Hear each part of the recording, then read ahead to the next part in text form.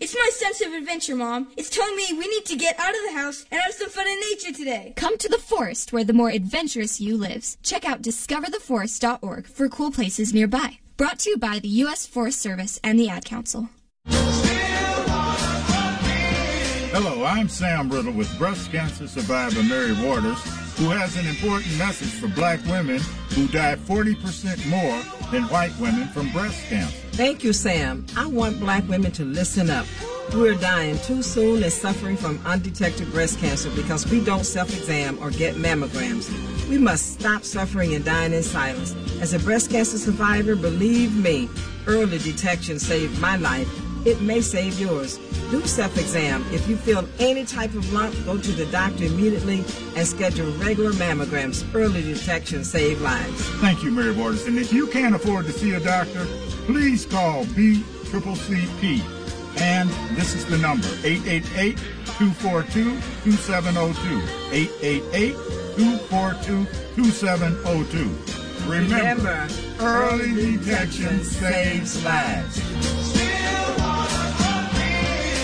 WFDF Farmington Hills, Detroit, 910 AM Superstation, a division of Adele Media. The views and opinions expressed on any program are those of the producers and or the persons appearing on the program and do not necessarily reflect the views and opinions of 910 AM Superstation or Adele Media.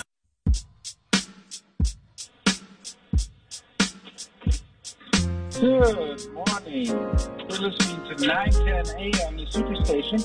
My name is Robert Ficano, and we're going to have a great show for you for the next 2 hours here. We're going to be joined by our usual panel of Tom Choske, Scotty Boman, and Police Commissioner Willie Burton.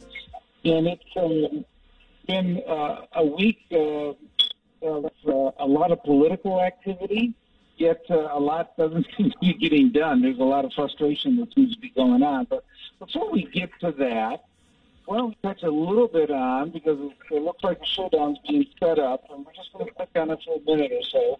Is Michigan State winning yesterday, beating Indiana 20-15, and I think that's going to set up the showdown for October 30th around Halloween between Michigan and Michigan State. If Michigan does its part, it will win. They had a bye yesterday. They will win next week, and that will set up two undefeated teams facing each other here in the state of Michigan. So, Tom, I know you're a Michigan Stater, and one of the problems that when you don't have all your guns firing the way they're supposed to be, that good teams still find a way to win. So I think that's exactly what happened with Michigan State yesterday. Their offense was stuttering, but at the same time their defense came through, and a couple clutch plays, and they're winning games that normally I think they would have lost a couple of years ago. I don't know if you had a chance to Yeah, you're correct, Bob. Michigan State did a fantastic job of hanging on by their fingernails for that victory yesterday. But then again, that's what teams do. A victory is a victory. A win is a win. So, we'll see if MSU can work on some of the problems that they've had. Like Bobby said, that the defense was very solid, and it was. And the offense just wasn't getting in a rhythm. But the one thing I want to point out, and this is what really, really irked me, is the penalties. The penalties, the turnovers, the little stupid things. And I'm not talking about like pass interference type penalties. I'm talking about false start penalties. All these pre-snap penalties that there's absolutely no excuse for. That sloppiness really hurt Michigan State yesterday. It stopped some drives. Blinked out a couple of plays, stopped some drives, gave them more field position. And you can't get away with that for U of M. Like, you just cannot. They were able to hang on yesterday, but they really have to work on some fundamentals over this bye week. And if they do, I agree with you, Bob. It is going to be a real interesting game on the 30th. Yeah, they had 12 penalties yesterday. I think they had over 100 yards in penalties, and their offense, they only had 57 yards in the first half, which makes it real difficult, although they beat Nebraska that way, and now they beat Indiana that way. Because we're not going to be, now you're getting into the real tough part of the schedule. You're going to have not only Michigan, you got Ohio State, you got Penn State, you got teams that are going to really capitalize on the states. And I think Tucker knows it. Coach Tucker knows that, and he's pushing it. And I'm just surprised they did regress back into some of these penalties. Like they look like they had cleaned up in a major part of the year. But if they do get it straightened out and they got a bye week to do it, that means we can heal some players, anybody that's hurt and things like that. I think it's going to make a big difference in what they do come October 30th. And it's going to be a great showdown at Spartan Stadium on that day. They still haven't got a time for the game, but it's huge what happens with it. So yeah, I'm hopeful Bob, that we'll get a night game scheduled. Night game at Spartan Stadium. I mean, if like you said, U of M can handle Northwestern next week, 2 undefeated teams, top 10 matchup, it's going to be huge. Yeah. Iowa lost yesterday, which knocked one of the teams out of the top 10. I'm guessing that's going to happen. But now they're starting to play each other, so that's going to happen. And it's a pleasant surprise for at least Michigan State, and I think even Michigan a little bit. People thought that Harbaugh wasn't going to be able to straighten out the team, but apparently he's doing it so far. So we'll see what happens. But talking about difficulties and disasters and things like that, one of the issues that is coming up politically is that I'm starting to get the real sense that the Democrats are having a hard time figuring out how they're going to get some of this major legislation passed. I see they're already looking at what they're going to drop or not drop. There's a whole sense that I'm starting to feel that people are starting to look at the competency of the administration and say, I know he's not Trump, and that's why we voted for him, but to be able to carry out some of the policies. I still keep going back, and I thought it was a great line that Tom indicated when Tom said, look, you don't deliver what you promise to deliver, they're not going to vote for you back and coming again in 22 or especially in 24. So they got to start delivering on some of this, and it seems to be a whole mess that you see evolving here, starting with Afghanistan in August. Now the supply chain that's being broken as well. People are saying, well, we don't think you're going to be able to get things for Christmas. And you got to wonder about that. People, small things like that, and then inflation, and you got the gasoline. I think it's over 50%, or it's over $1 more than what it was a year ago. All these types of things that are starting to pile up, I think are starting to really hurt the administration. And I think they got to get off the dime and get some of this legislation passed to show that they can accomplish something. Scotty and Tom or Willie, what do you think about some of that?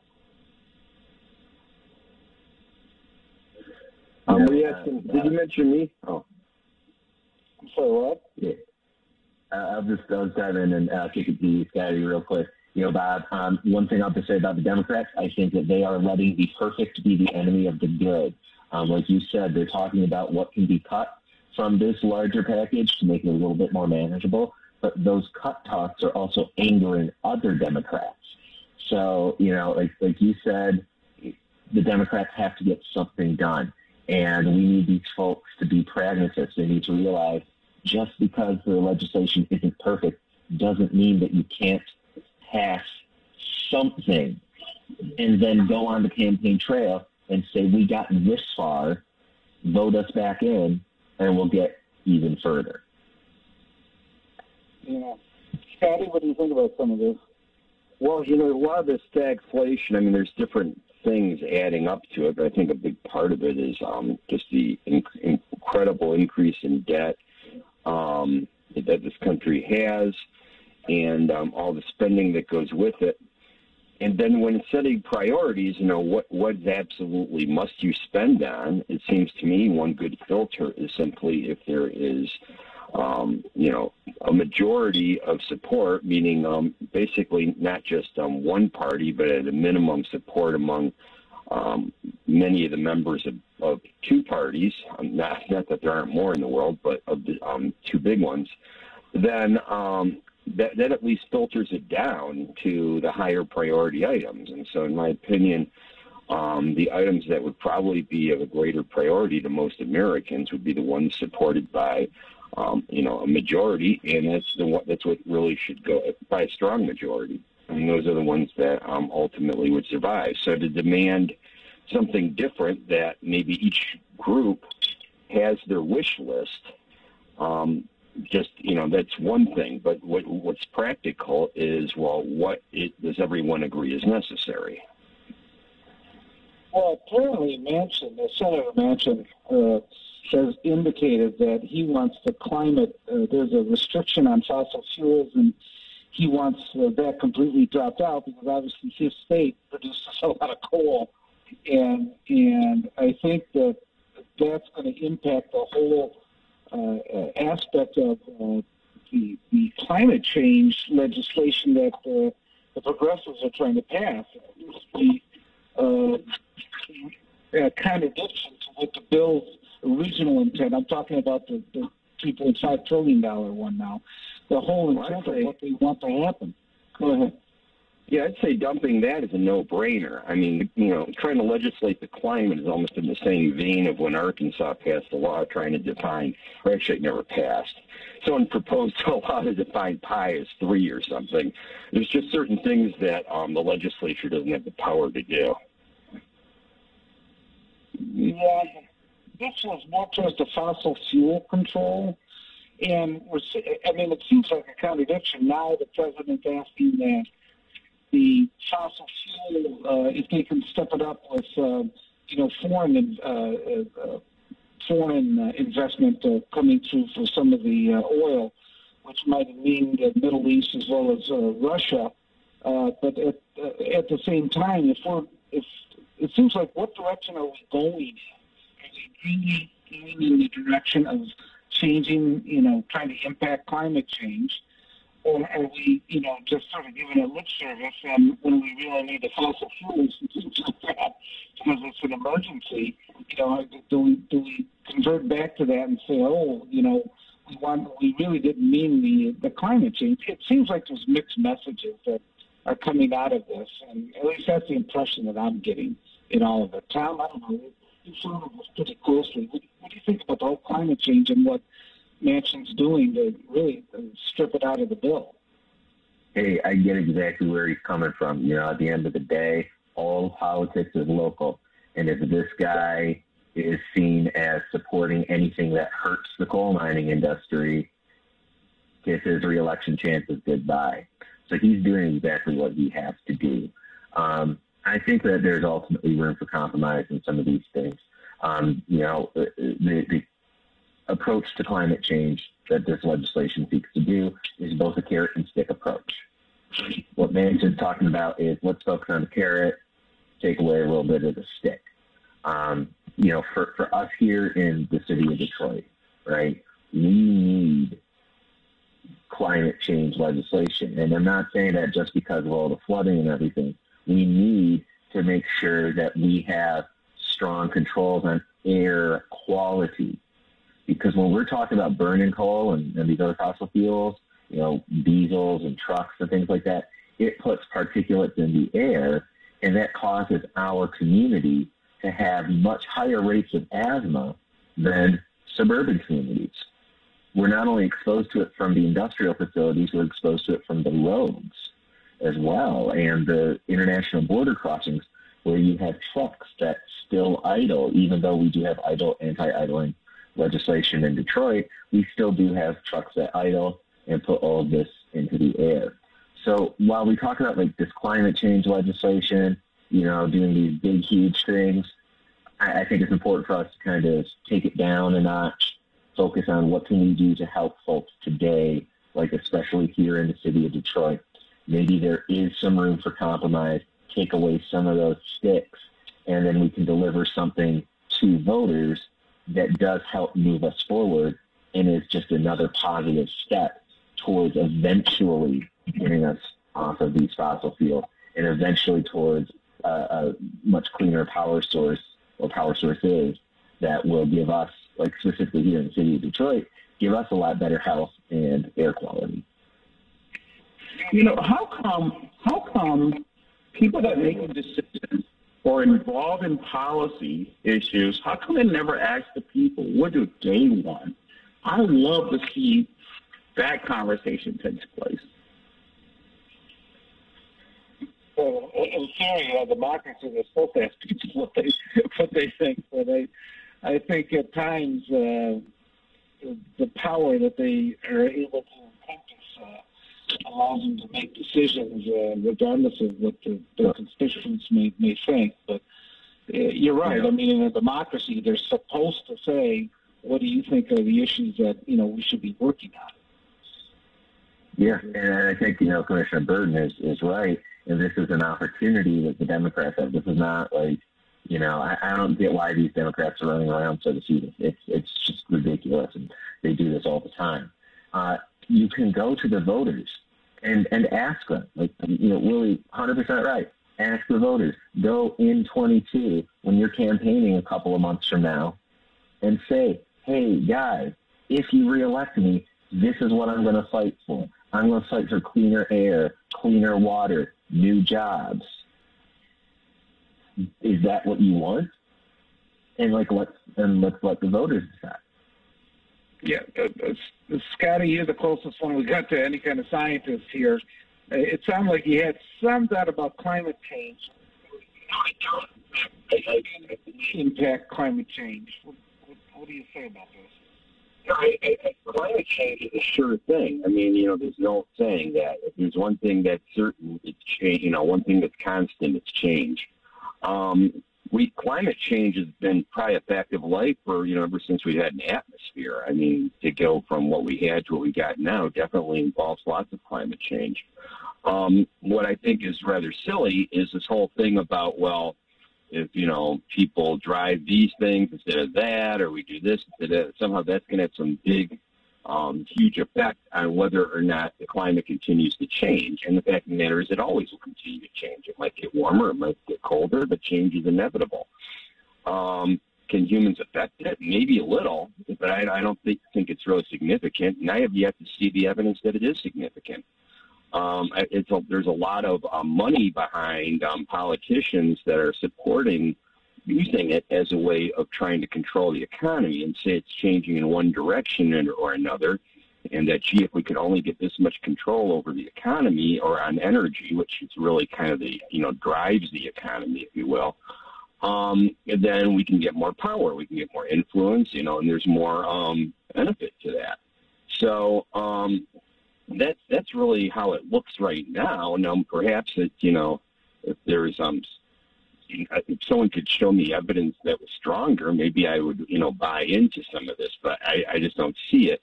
And the fact that they're saying climate change instead of global warming or global cooling or something else kind of throws out the idea of, well, you basically created a tautology. A tautology is effectively an argument that can't be falsified because no matter what the outcome is, or no matter what you put out there, it would seem to support the argument. So, just so we're kind of clear on it, let's say that we go to all electric cars. You don't think that would have an impact on the global climate situation, or do you think that really changes it very little? Well, it may or may not, and then the whole thing comes into how it affects the feedback loop. For instance, let's say you're talking about carbon dioxide, for instance. If more carbon dioxide is created, what does that do? That stimulates plant growth. And what do plants do? Well, plants consume more carbon dioxide and put out more oxygen. In fact, one historic example in prehistory is after a huge amount of volcanism increased the carbon dioxide atmosphere, the carbon dioxide content of the atmosphere, we ended up having a huge number of plants grow, much larger plants, stronger plants than ever before. But we also had more larger giant insects and so forth. And the way in which they could actually get enough oxygen to grow as large as they did was because the huge amount of increase in CO2 resulted the more plant growth, made more oxygen, and you ended up getting actually a higher oxygen concentration in the atmosphere than we have now. And that's what led, when they called it the Carboniferous period, because all those plants ultimately became what we now, or the majority of our fossil fuels come from that period, and those plants that actually had produced a higher oxygenation in the atmosphere than we had before. Well, Scotty, as you say, getting into the weeds, you really got into the weeds about that and how it operates. And appreciate it with everything. I know we're talking about a break, and then Brandon Brice joined us right after the break. Is probably, so we have a number of other topics that are just going around, including the challenge to the clerk that's going on. We actually got a race that's going on there. We could also touch on John Ruden's emails. There's just a lot to talk about. We'll be back right after these few. Take more time with you and different me. I made a decision. Every home needs a computer in this new age of technology. Get a computer for only $200. Can't beat that price. Call All About Technology now at 313-218-4888. That's 313-218-4888. We're all about technology. Visit Central Park Deli today and receive 10% off any purchase when ordering from our mobile app and enter promo code 910AM. Our new menu items include gluten-free wraps, spinach wraps, fried spicy buffalo cauliflower, and sweet potato maple cheesecake. Don't forget about our always delicious Seiginsburg corned beef, our fresh hand patty charbroiled 100% premium beef burgers, and our homemade teriyaki stir fries. Central Park Deli has curbside service available and DoorDash delivery. Come visit us today. Mr. Softly Toilet Paper is manufactured in Detroit, Michigan with 2-ply 500 sheets and will bring long-lasting satisfaction every time. Quality is our goal, along with low cost, to give you the greatest bathroom experience. We've tested over 1,000 flushes, and it's septic-free, so you can flush with the confidence you deserve. For more information, visit our website at MrSoftyToiletPaper.com. That's MRSOFTIE toiletpaper.com. We've got you covered from sun up to sundown. My name is Robert Ficano. Part of democracy is that you have people that are on both sides of the issue. And this show, anyway, you're going to get both sides of the issue. One of the issues is called qualified immunity for police officers, which is being debated in Congress. Police resignations or retirements are because of occupation that's very difficult to keep people locked in. We are 910 AM Superstation. The following message has been brought to you by the doctors of Horsley Foot and Ankle. Thick, dark fungus nails? We treat that. Those hideous bunions and hammer toes? We treat that. What about those thick corns and calluses? We treat that too. I suffer from foot pain and heel pain. We treat that. Even falls, breaks, and sprains? We most definitely treat that. Let the board-certified podiatrist of Horsley Foot and Ankle Surgeons treat all your foot and ankle needs. Call us today at 248-559-5200. That's 248-559-5200. Horsley Foot and Ankle is Metro Detroit's premier foot and ankle specialist. Make your appointment today. Call 248-559-5200. Diabetic feet? We treat that. Painful legs and cramps? We treat that. Numbness and tingling? We treat that too. Horsley Foot and Ankle treats it all. Make your appointment today. Call 248-559-5200. Hello, I'm Sam Riddle with breast cancer survivor Mary Waters, who has an important message for black women who die 40% more than white women from breast cancer. Thank you, Sam. I want black women to listen up. We're dying too soon and suffering from undetected breast cancer because we don't self-exam or get mammograms. We must stop suffering and dying in silence. As a breast cancer survivor, believe me, early detection saved my life. It may save yours. Do self-exam. If you feel any type of lump, go to the doctor immediately and schedule regular mammograms. Early detection saves lives. Thank you, Mary Waters. And if you can't afford to see a doctor, please call BCCP. And this is the number, 888-242-2702. 888-242-2702. Remember, early detection saves lives. Get a computer for only $200. Call All About Technology now. And if the laptop or desktop you already have isn't working, get it fixed today. Call 313-218-4888. That's 313-218-4888. We're all about technology. 910, the Superstation, the oldest radio station in town since 1922. Good morning. You're listening to 910 AM, the Superstation. My name is Robert Ficano. And we have with us a huge panel of Scotty Boman as well as Tom Choske and Police Commissioner Willie Burton. We also have joining us a little bit from the right wing here this morning, and they used to have his own show here on 910, is Brandon Brice. Brandon, welcome back to 910 AM. Thanks for having me, Bob. And there's a lot of issues that are percolating here. We can start with some of the national scale president and what seems to be this free fall and at least his popularity. We've had some earlier discussion that if the Democrats are going to right the ship right now, they got to get some legislation passed. And it seems like that there's this feud going on between the Democrats that is really making it difficult to get any one of the bills, the regular infrastructure bill of $1.2 billion or the $3.5 billion, which I think is being, that's the human infrastructure, which is being dramatically pared down, which from what we can tell, Nancy Pelosi gave a deadline, I believe, of October 30th for that to be passed. We don't know if we're going to be shooting past that, but you have that, and all of a sudden you have these other issues that have crept up that have really, unfortunately, attacked his credibility. The supply chain that seems to be broken. You see all these ships that are outside the ports in California. Inflation that seems that was supposed to be temporary has gone in a more permanent basis now. The only good news about inflation is that Social Security checks will go up about 5.9 to 6% because there's a COLA that's attached to it. The Voting Rights Act that I think they're trying to pass nationally doesn't look like it's gaining any traction.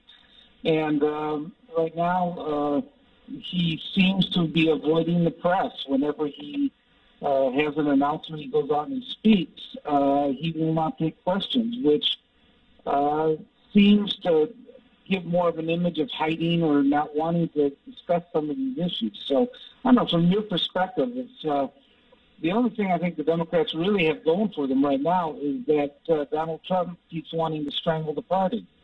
But if you had a traditional Republican candidate, I think there would be a lot more people in trouble on the Democratic side. So what are some of your observations of that? You know, Bob, I asked the question, will the real Joe Biden please stand up? Here's the big problem. Oh, by the way, his poll numbers are now 36%, so they dropped another 2% in the last weekend. The reality is this administration is way over its head. I don't know if folks of your callers realize the man has a majority in Washington.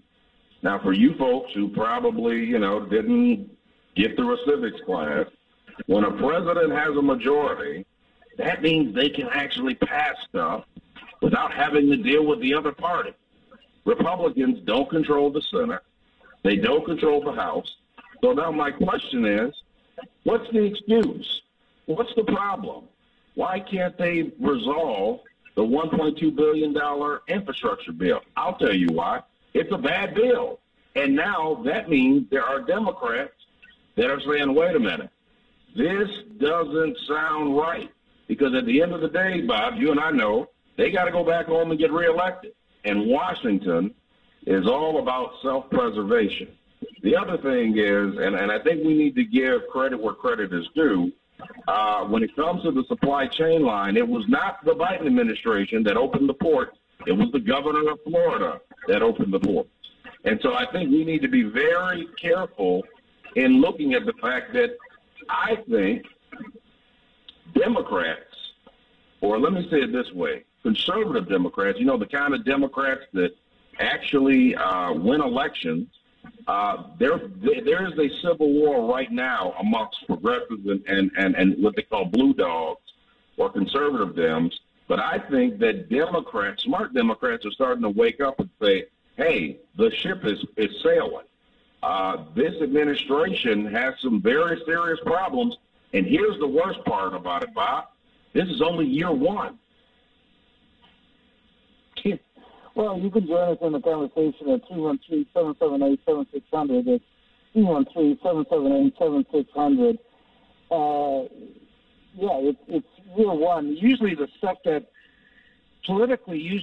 that's ugly that you want to get past that might be controversial, you usually try to do it within the first year of your administration or first 2 years of it.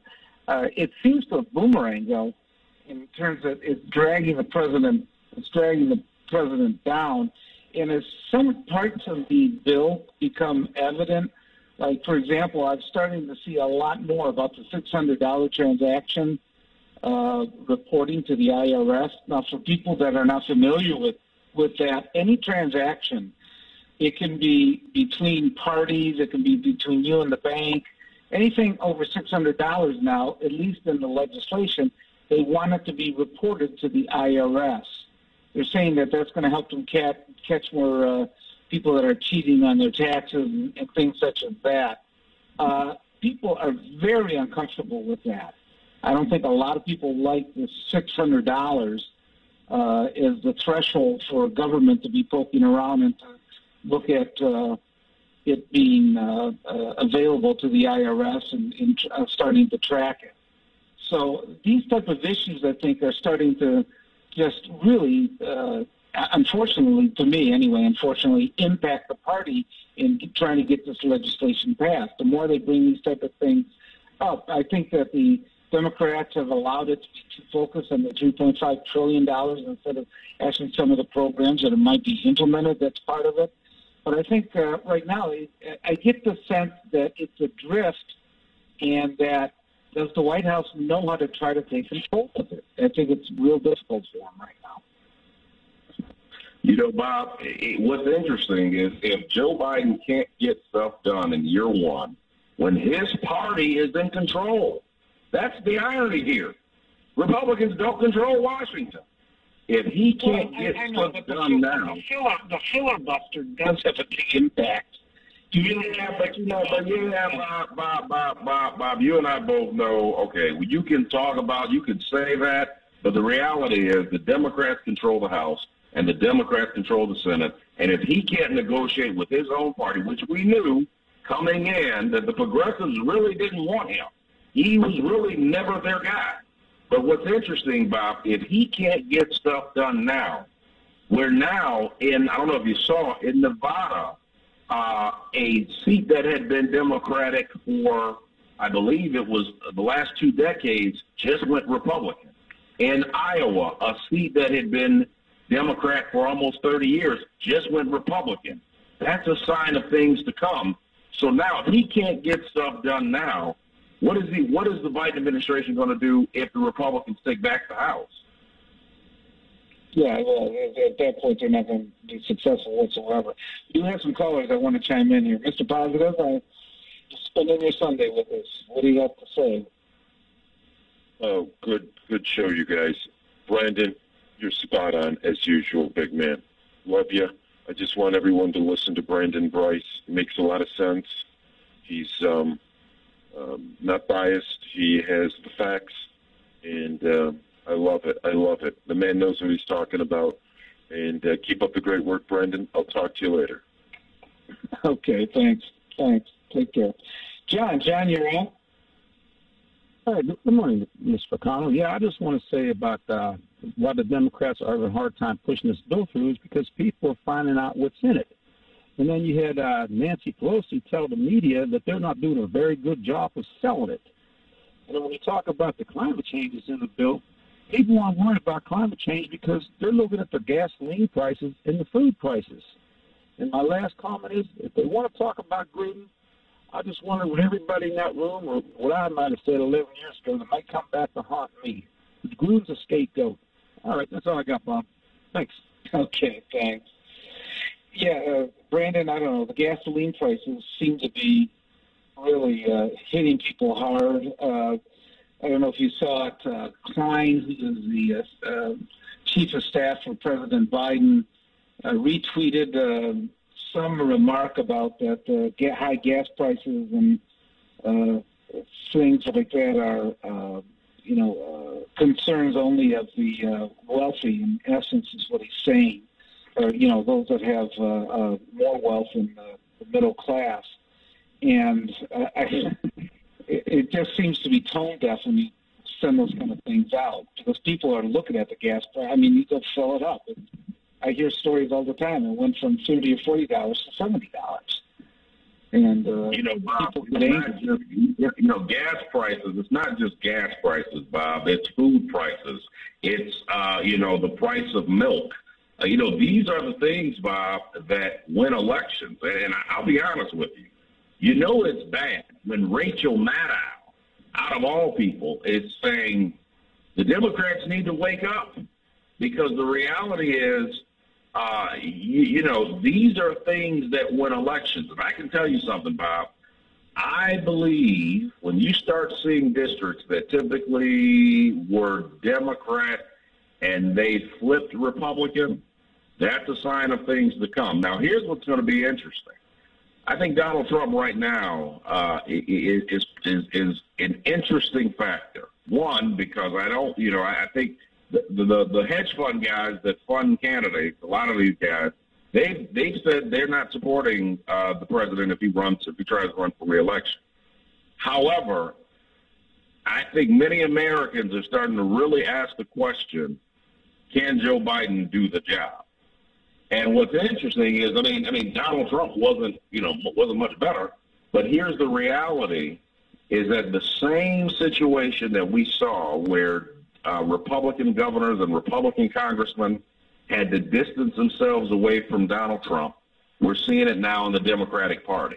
Last week when I was on, I mentioned Terry McAuliffe, who thought he was off the mic, who basically said in so many words, I need to stay as far away from this guy as possible.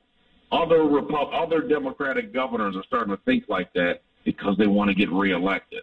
So it's going to be interesting to see how Democrats distance themselves as this administration continues to sink. Yeah, I noticed that they're sending in former President Obama to campaign with McAuliffe versus Biden going in like he did in California to go.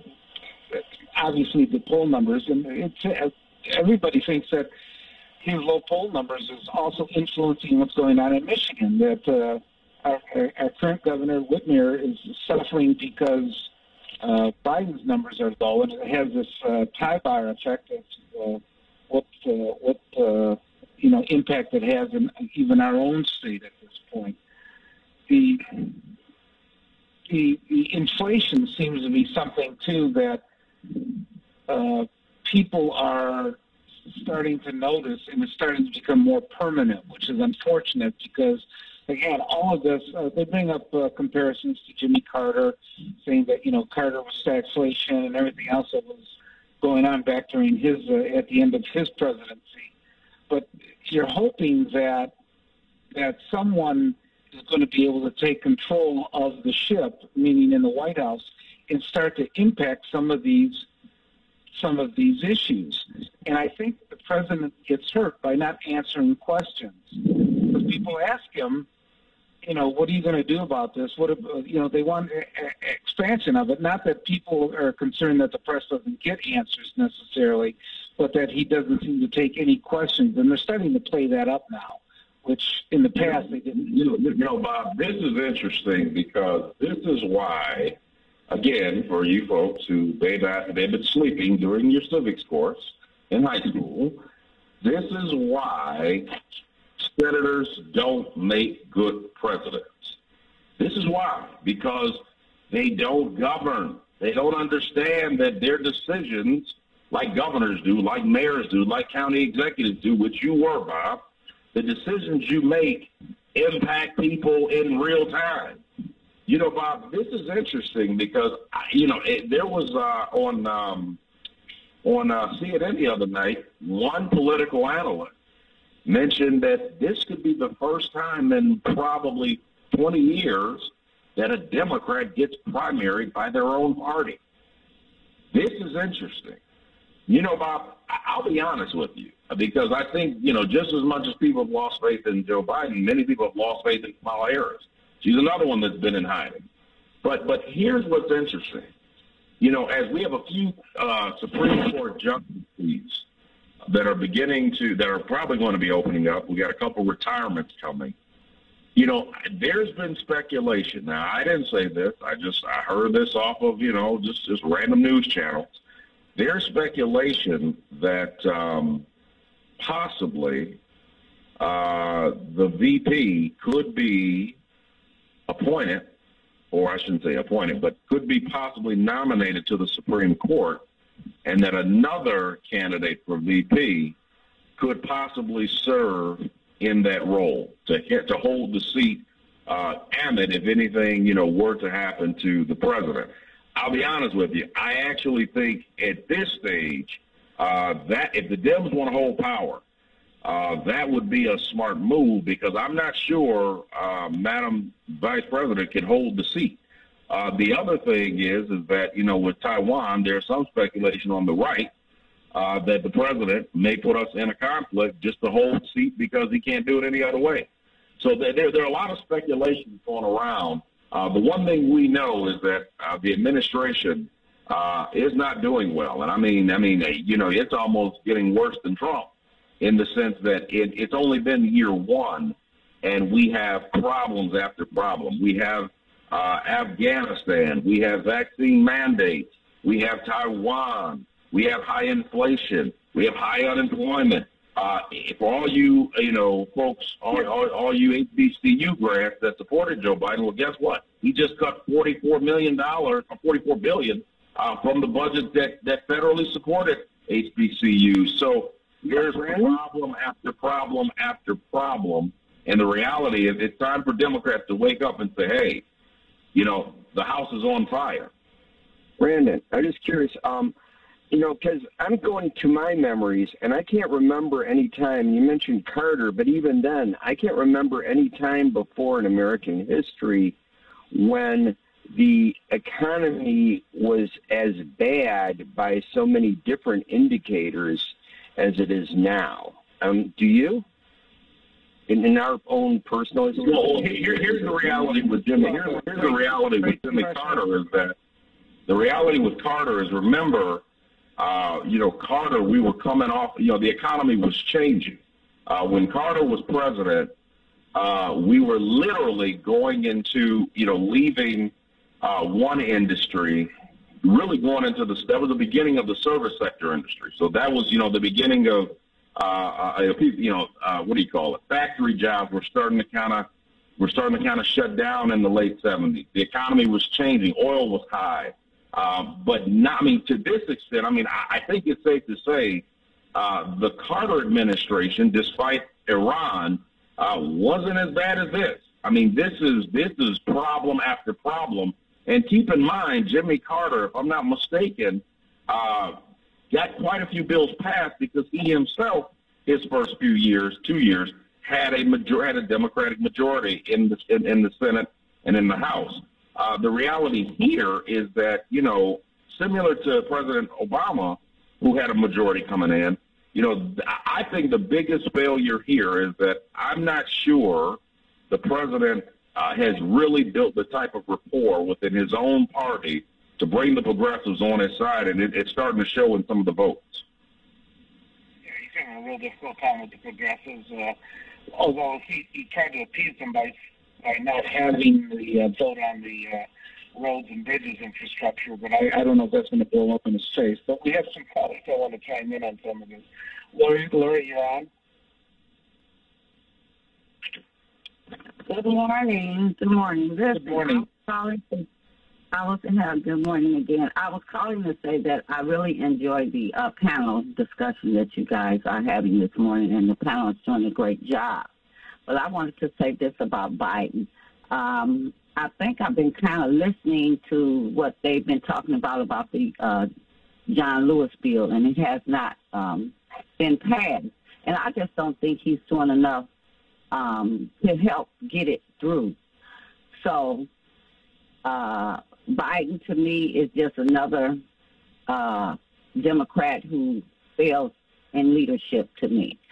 And I know we always look to try to get a better candidate for president. But, I mean, they should be tired of the same old people. I mean, Biden surely made a lot of racist statements, throughout his career, not just now, throughout his whole career. So I'm not really impressed with anything that he's doing right now. So I want to thank you guys for taking my call, and I really enjoy you guys on Sunday morning. Thank you. Thank you. Thank you. Vincent, you're on. Go ahead. Good morning to yes. Good morning to all of you. Good morning. I just tell you, Brandon, he seems to always be on point. But Mr. McConnell, I'm so overwhelmed with this president, what he's doing. Not only is he losing the confidence of his party, he's losing the confidence of the NATO nations, our allies. He walked away from our allies. Now check this out. You're talking about him falling in the polls. People are forgetting that he left thousands of American citizens behind enemy lines in Afghanistan, which is a cardinal sin. And he walked away, but you go back to his words, I promise I will get them all out. And then to turn around and walk away with no explanation, he turns around and says he's going to revenge the 13 soldiers who was killed by killing the one who did it. And then you find out that it was 7 children involved in that strike that he killed. He doesn't even come out and make an apology. So the State Department does, but he certainly took credit for it at the time it happened. Oh, I revenged us. Okay, think about that. Where he's going, people are beginning to chant what? What are they chanting, Mr. Ficano? F. Biden. They're saying this at different places, at his stops, at his rallies, so to speak. You got to understand, for him to regain stature, he needs to back up and admit his mistakes and turn around by turning his back on the press because he wants to ignore the questions that will come. When are you going to get the rest of our people out of Afghanistan? He's not going to want to do that. And so even to our allies, they're preparing to go forward without the United States because they're questioning our sincerity of reliability. Come on now. It's not just a bill here and a bill there, but to leave American citizens behind and the media not want to talk about it. This is, you got the people who are saying F. Biden, because he's had some of those incidents obviously that occurred in some of the stadiums that they show that some of the crowd chanting that. At the same time, it's not thousands of people he left behind, which at one is one too many, but I believe it's a couple hundred. Let me share this as the last statement. The beginning of the evacuation, this man, the State Department, I'll just say the State Department says that it was 9,000 to 13,000 American people in Afghanistan to be evacuated. By the end of the evacuation, he said that he evacuated 5,500. Okay, the numbers lay 3,500 to 7,000 still there, according to the State Department numbers. These are the numbers they gave. And then you find that people who are gotten out other ways are saying they had to pay $500 to $1,000 to the Taliban checkpoints in order to get through. And they shouldn't have had to pay anything. We should have been getting our own checkpoints. Okay. This is I think you've made your point. We got other callers, and we appreciate it. And obviously, Afghanistan was not one of the finer moments of how he closed that out. Although the American people did want it closed out, but I appreciate you calling in, and I think we know what your points are here. Thank you. I'll call you back. We have Mike. Mike, you're on. Mike? Mike, are you with us? Hello? Hi, Mike. You know, Bob, while we're waiting on the other caller, I'll tell you, I mean, this is what I would do. If I were, I think the White House has to make some very serious big boy decisions in the next few months, because if they don't, this could be literally this could be a red wave both in 2022 and 2024, depending if, Trump decides to run again or another candidate is put up. What I would do is this. Clearly, neither the president or the vice president has executive experience when it comes to governing the state. And so my thoughts are, if Justice Thomas retires, which there is a buzz in Washington talking about his retirement, and this would be a hard decision, because now the question is, would you lose the African-American vote, which probably they won't, because most African-Americans are going to vote Democrat anyway.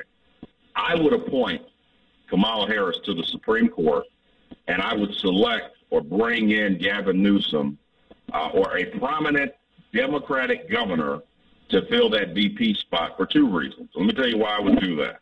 One, it would help solidify competency when it comes to governing the state or governing the nation, because you have a governor who actually has that type of experience. But two, God forbid, if anything were to happen to Joe Biden, now you've got a strong candidate that can hold the seat.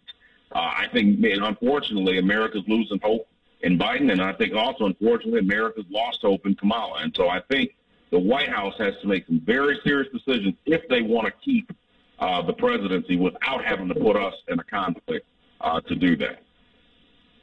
9-10. That is a very interesting theory. I mean, be an interesting move that I think you take care of Vice President Harris if you could put her on the Supreme Court. I think that's a very visible position, and one that I think people would think that she would ascend to. But then the Vice President would be in the position to actually run, but you don't know if it would cross the wires in terms of people seeing that Vice President Harris should have been the next one to inherit it. It's going to be interesting to see how that would actually play out. It's an interesting theory if they were to be that strategic in what they were trying to do. If we don't have Larry, you're on. You turn that light off. Hello. I like your touch. Hello. Okay, I'm sorry. Is this Larry or Mike? Who is this? This is Mike. Go ahead, Mike. You're on. Hey, how you guys doing? Good. What's the question? 2 minutes. Here's the issue to me. It's pretty clear.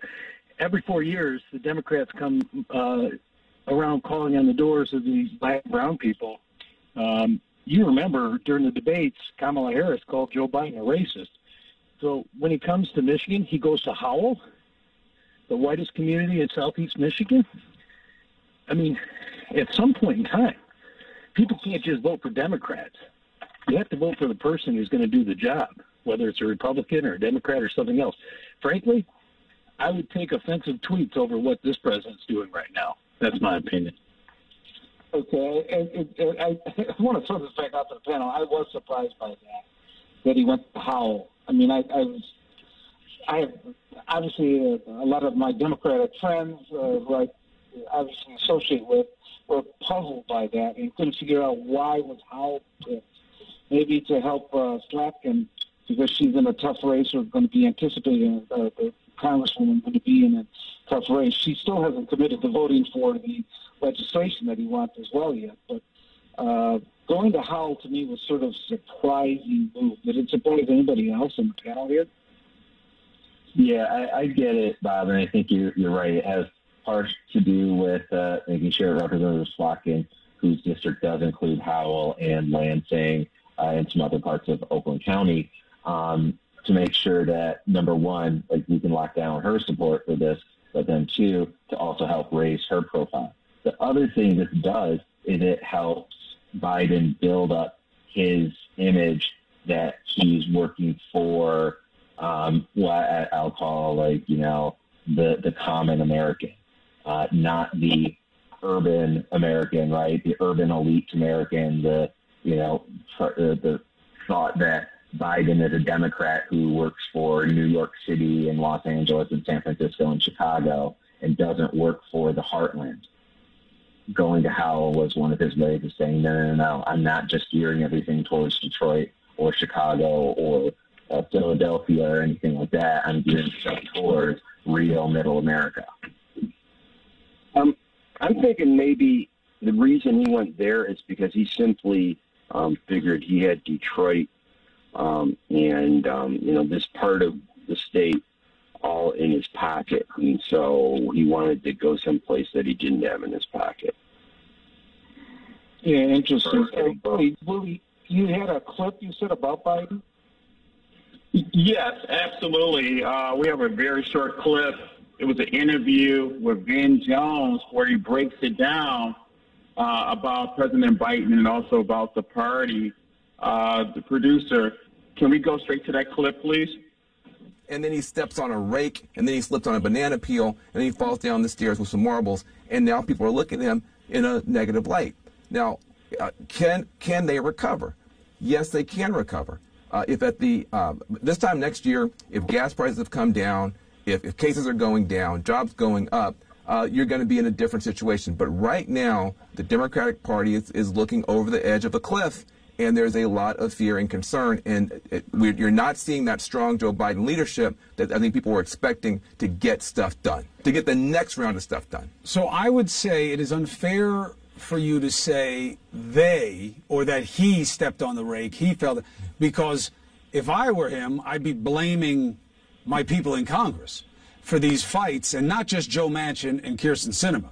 I'd be mad at all of them for making me look bad. However, the last point that you made, where is the Joe Biden who knows the game, who likes straight talk, who likes to get in people's faces, who likes to talk, period? Why don't we see him all the time addressing these things, press conferences, TV shows? Where is he? Well, when he does that stuff, sometimes people get mad at him for what he is saying. I think a couple things. Number one, the next round of wins that he needs, which has to do with getting the bipartisan infrastructure bill done and then giving the progressive something more than that. That's basically the formula. He's sitting on top of the biggest win any president could have, a massive $1 trillion bipartisan. Okay. Well, I appreciate it. Brandon, I always appreciate you coming on and giving your perspective very, very much. Enjoy the rest of the Sunday. And doing from 9:10 AM to Superstation. We're going to be right back. We're going to be joined by AM Superstation, giving his perspective on the most recent mission that we apportion the maps. Right back, 9:10 AM now. Yes. Let me talk to you. Are you looking for a great deal on TV advertising? Are you searching for an avenue to get your business name out to the public? With WADL TV 38, we're offering a great special with 50 commercial ads for a great price. This offer is for a 30-day ad placement and can be renewed as often as you choose. Please contact Ronisha Williams for more information at 313-434-8291. That's 313-434-8291, or email at ronesha@wadldetroit.com. The Word Network has been broadcasting inspirational messages around the world since the year 2000, and we keep getting bigger and better and more innovative. Seen all around the world, we bring you the best teaching, impartation, singing, and inspiration. If you want original programming, we have that too. The Word Network is your exclusive source for all things inspiration, and we can be found on every device imaginable. If you want to be uplifted and inspired, you need the Word Network. Hello, I'm Sam Riddle with breast cancer survivor Mary Waters, who has an important message for black women who die 40% more than white women from breast cancer. Thank you, Sam. I want black women to listen up. We're dying too soon and suffering from undetected breast cancer because we don't self-exam or get mammograms. We must stop suffering and dying in silence. As a breast cancer survivor, believe me, early detection saved my life. It may save yours. Do self-exam. If you feel any type of lump, go to the doctor immediately and schedule regular mammograms. Early detection saves lives. Thank you, Mary Waters. And if you can't afford to see a doctor, please call BCCCP. And this is the number, 888-242-2702. 888-242-2702. Remember, early detection saves lives. We've got you covered from sun up to sundown. My name is Robert Ficano. You know, part of democracy is that you have people that are on both sides of the issue. And this show, anyway, you're going to get both sides of the issue. One of the issues is called qualified immunity for police officers, which is being debated in Congress. Police resignations or retirements are the type of occupation that's very difficult to keep people locked in. We are 910 AM Superstation. Hi, I'm Hunter Ellis, and this is Atomic Beam USA. Another bright idea from Bulbhead, the ultra-bright, tough-grade flashlight that features tactical technology used by U.S. Special Forces. This flashlight has a feeble 125 lux output. The Atomic Beam USA has up to 5,000 lux. That's 40 times more. We're going to drop it hundreds of feet from this helicopter. It hits the tarmac, and it's still working.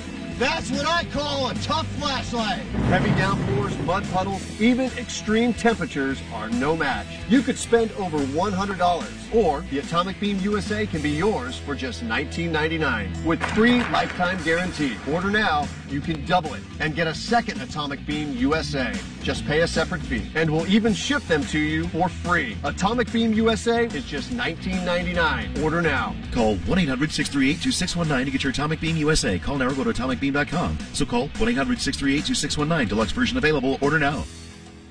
WFDF Farmington Hills, Detroit, 910 AM Superstation, a division of Adele Media. The views and opinions expressed on any program are those of the producers and or the persons appearing on the program and do not necessarily reflect the views and opinions of 910 AM Superstation or Adele Media.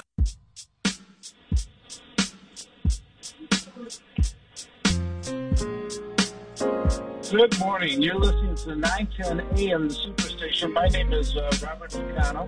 I believe we're going to be joined by AM Surpolis here in a moment, just to finish up some of the discussion that we were talking about and get into some new areas is reapportionment.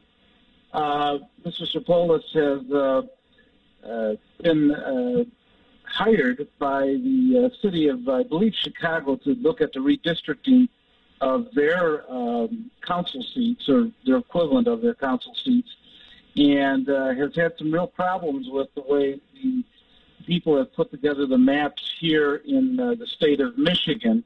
And before we get started with that, I don't know, Tom or anybody else on the panel, have you seen those maps, and what do you think about it? It seems to be light on Detroit having representation at this point, both on the congressional level and on the state level.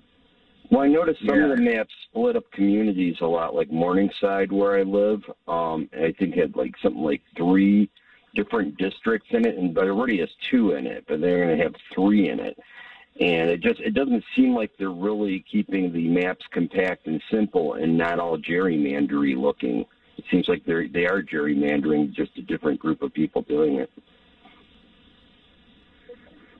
I agree with Dody that it's kind of the districts that they've drawn, some of the maps, and they've put out several different maps. And so they don't just have like one proposal for a lot of these.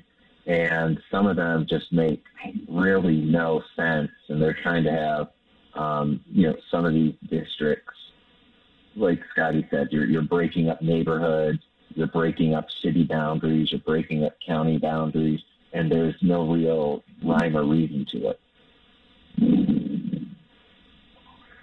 Yeah, it seems like it's really struggling. Just trying to check with Ed here. Is our guest on, Mr. Surpolis, on? Okay, well, we haven't been able to reach him yet at this point. There are some, I know we're going to get into the reapportionment. Is there any other, just some quick reaction, and I'm diverting a little bit, on John Gruden's emails in the NFL and it being released? I know I don't know if you followed the story, both to Tom and to Scotty. I don't know if you followed that, and there's a sort of help show that there's racism in the NFL and that it's still a big problem, that a lot of the older white ownership hasn't really taken control of that owns so many of the teams. Well, what I think is most troubling and really speaks to the racism issue is that these emails came out, but the NFL says, oh, don't worry, those are the only emails that say anything homophobic, anything racist, anything sexist. All of our other emails are just fine. Trust us. Ain't no way I'm trusting the NFL. Especially after how this entire organization, from the front office in New York to all the individual franchises, how they treated Colin Kaepernick. This is an organization that is steeped in white privilege. And they're just scared that this Gruden leak of those emails is the hole in the dam that could cause the entire cascade of just how this organization has operated for years to come out into the public. Yeah. What bothers me is that emails are public. Why is that? I mean, the NFL released it. So the NFL... They were doing an investigation on Washington. Well, I think part of it, not to get into complete conspiracy theories, but I think part of it was that Gruden was critical of the commissioner, Rozelle, and at that point, I think that was a little bit of their way of getting even with him to do that. Now, I mean, that's purely speculation on my part, but I think Gruden had nothing to do with the investigation of, they were investigating the Washington football team, used to be the Redskins, and some of the hostile environment, sexist environment that they had. And so they collected all the emails. By coincidence, a lot of these other emails were leaked, I believe, to the New York Times and the Wall Street Journal. And part of it, I think, might have been just Rozelle was not pleased with what Gruden had to say about him and some of his policies. But so I think hackers put it in WikiLeaks or something, and then the NFL went and got it from them, or how did this happen? No, Scotty, there's a lawsuit. There's a lawsuit, and these documents were properly subpoenaed in the course of a lawsuit and an ongoing investigation. Okay. So these documents were legally made public. This is not a WikiLeaks kind of situation. This was a leak of documents that had to be furnished and turned over as part of a legal investigation. Yeah. So, I mean, they were legitimately within the purview of the NFL. How they got leaked out, though, I think somebody in the NFL office leaked it to the Wall Street Journal and to the New York Times at this point. At least that's my speculation as to what happened. But I understand we do have Ed Surpolis on the line now. Ed, welcome back to 910 AM, the Superstation. To you. Yeah, good. How's your weekend going? Well, I'm doing good. First time I might have. Yes. Go ahead. First time what? That you and I have talked, and it isn't around a holiday. Yeah, I know. Well, it's Swedish Day weekend, so. Yeah, Swedish Day. You can count that then, yes. I know that you've been real active on the reapportionment and the Michigan portion of this. These were, I know our listeners are pretty up to date, and our callers, but basically what has happened is there was a commission put together with a ballot proposal. The commission were picked in theory by random by the Secretary of State, I think by just picking them out of a hat, basically. And they were put on this commission. They were supposed to be citizens. There were certain rules about their political affiliation and things like that. Some had to be Democrats, I believe. Some had to be Republicans. Some had to be independents and be able to verify that.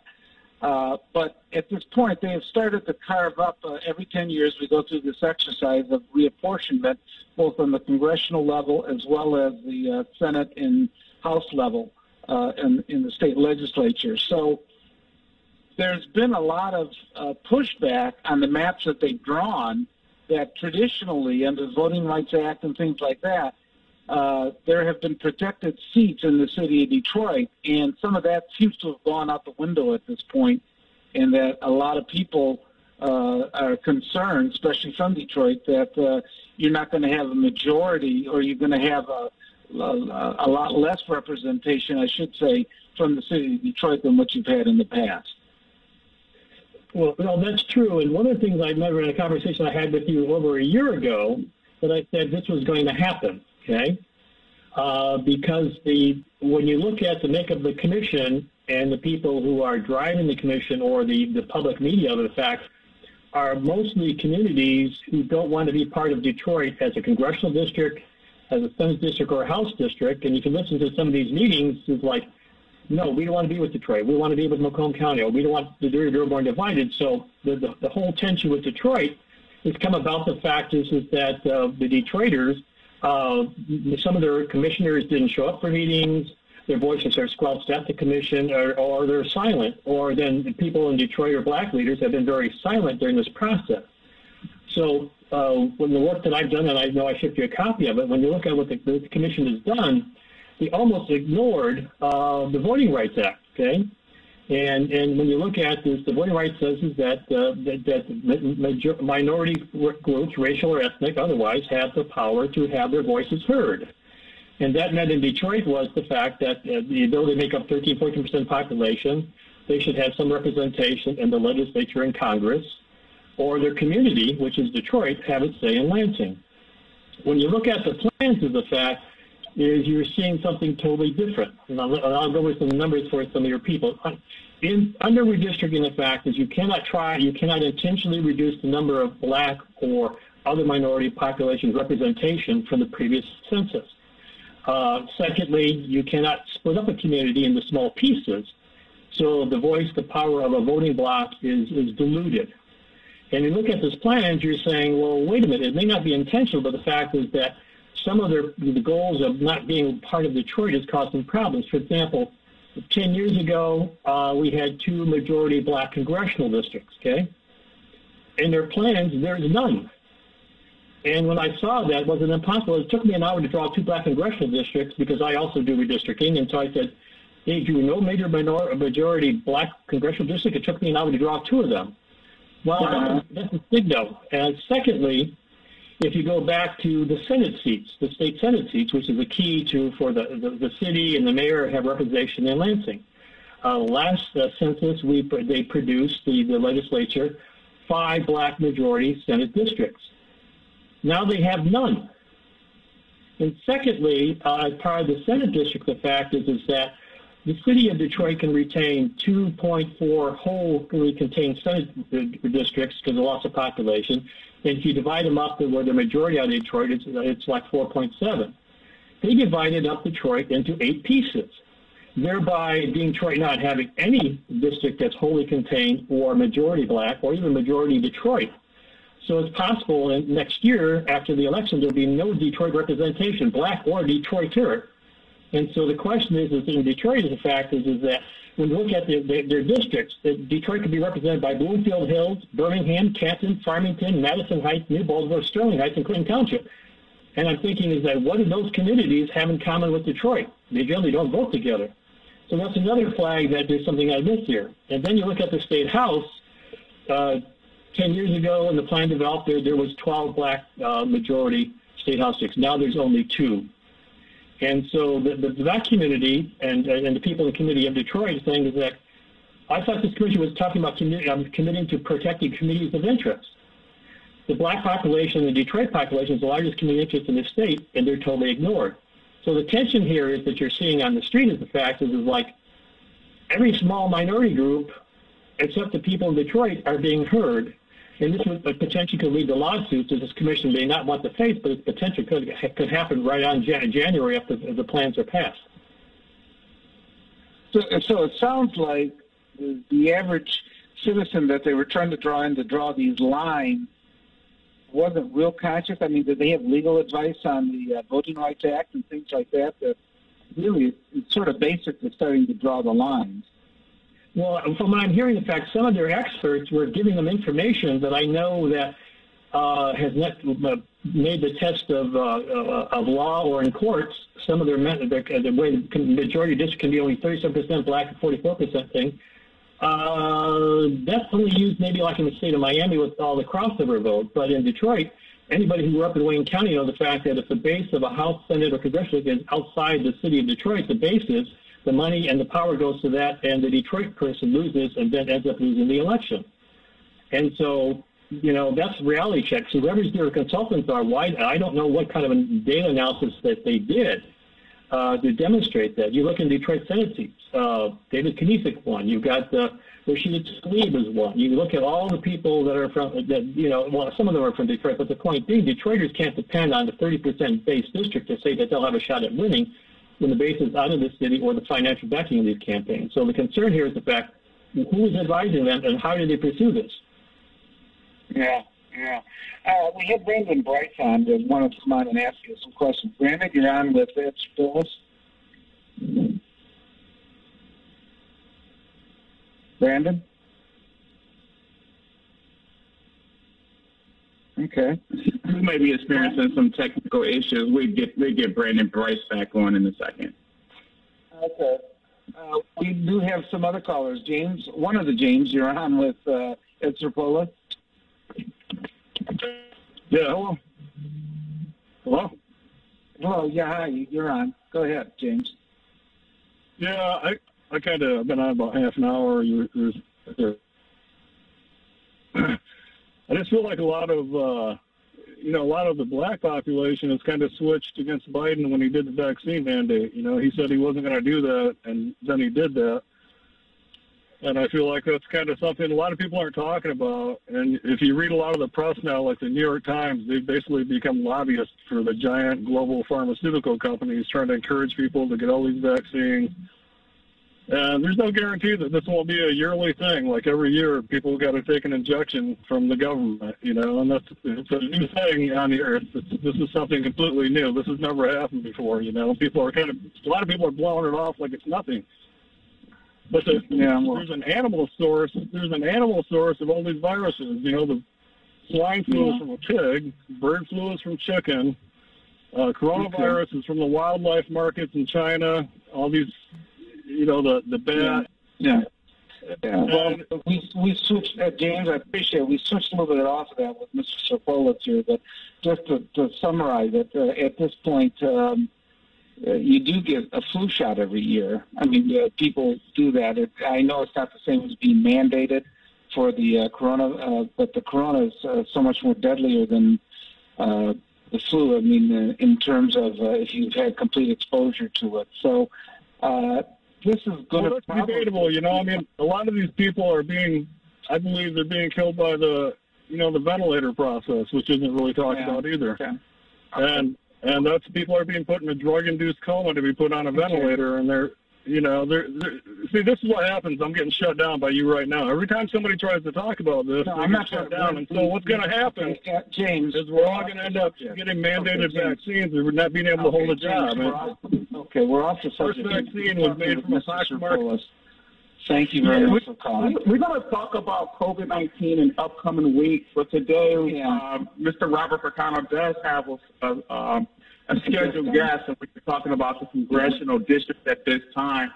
But thank you for calling in. We will definitely address COVID-19, ventilators, and those type of topics in the upcoming week. And we know that, and so we're going to go back to the host and his special guest. Okay, thank you. I think there's another caller. James, you're on. Mr. Surpolis. Good morning there. Good morning. I have a question about the racism. If a white man make a statement to a black race and can lose his job, and a black man get on the airway and say the same thing about the black race, should he lose his job also? Okay, well, that's a little bit off topic too here at this point. I would like to get an answer from somebody. I don't know. I mean, you can see the special that Chappelle is running right now. He's saying certain things, and depends on the context that you're saying it. It always depends on the context. I mean, Chappelle is a comedian, and so he is saying things in terms of profession at this point. Comedians have always had a great amount of leeway in what they've been able to say and what they make fun of, and things like Roseanne Barr? Pardon? Like Roseanne Barr. Yeah, which is another one that they had difficulties with it. But let's switch back to the topic. We have Mr. Surpolis on here of talking about the reapportionment. That's part of it. So, Ed, do you anticipate that there's going to be a lawsuit that's going to be brought by people in the, or by citizens or leadership of Detroit because these maps are so badly drawn in terms of representation of Detroiters? Well, I've been informed that there is a group of people from Detroit and black communities statewide right now beginning to talk about raising funds and trying to identify an attorney to represent them in this case. The question is going to be all the time, the fact is that can they raise the money, because lawsuits like this go from $10,000 to $300,000 very quickly. But I do know the group of people have met yesterday, they're meeting tonight, and they're meeting through this week about seeking legal counsel around this case. And I know that probably by January, I know that on the Republican side, they find that what the commission's doing, you know, basically may potentially reducing Republican representation, and they may have to fund some of the black lawsuits because of the fact that if you work with the black community, then that distracts support for the Democratic side. Okay. Well, Ed, we're coming up to a break. We're going to be right back. You're listening to 910 AM Superstation. We're going to get back on the subject here of the apportionment. Everything's gonna be alright. We're gonna stay strong and keep it tight. Are you a business builder looking for support to solve issues related to business strategy, e-commerce, operations and processes, marketing, or finance?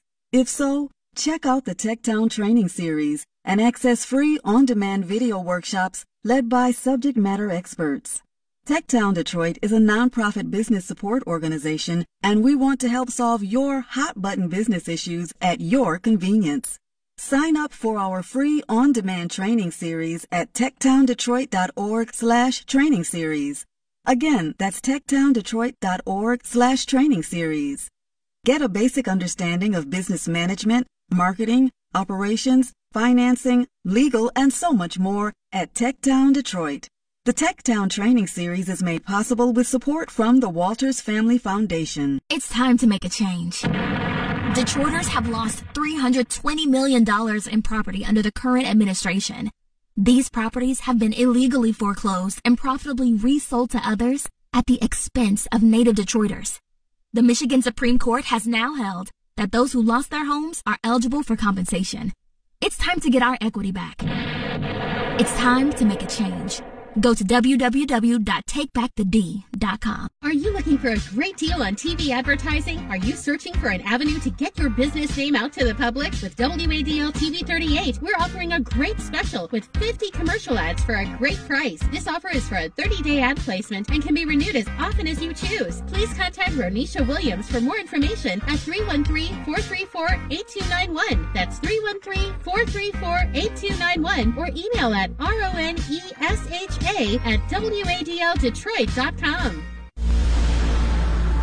910, the Superstation, the oldest radio station in town since 1922.